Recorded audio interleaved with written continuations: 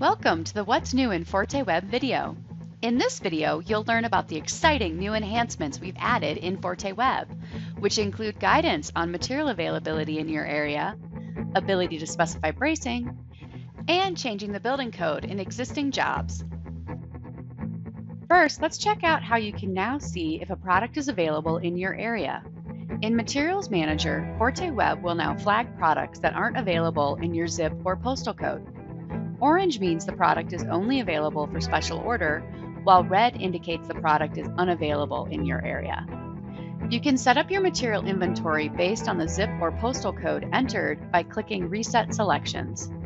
Any product that is available for that area will be turned on, while any product that is special order or unavailable for that area will be turned off. This dialog will list all the products that will be changed.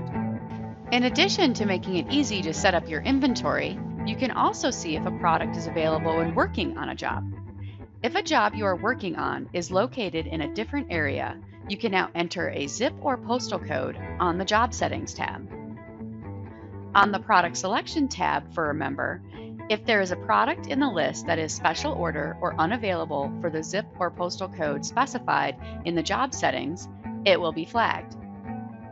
If you select a special order or unavailable product, it will also be flagged in the Solutions list and on the Report tab.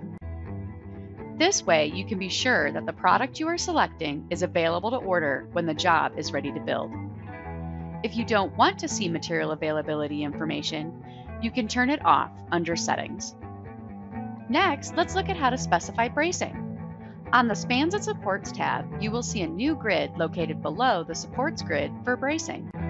Use this grid to specify the top and bottom edge bracing for a member. Specifying the bracing can provide a more accurate design for the specific member condition. For example, when you have a flush beam in your floor that is going to have sheathing applied to the top edge and drywall is going to be applied to the bottom edge, you can select Sheathing Drywall. Design takes this continuous bracing into account instead of assuming and reporting a maximum unbraced length for the member condition. You can also see the selected bracing is displayed in the new lateral bracing grid on the report. This ability to input the precise modeling condition for the member leads to a more accurate member design and more detailed information on the report for installation during the construction process. And now let's look at changing the building code for an existing job. In previous versions, you couldn't change the building code after members had been added to the job.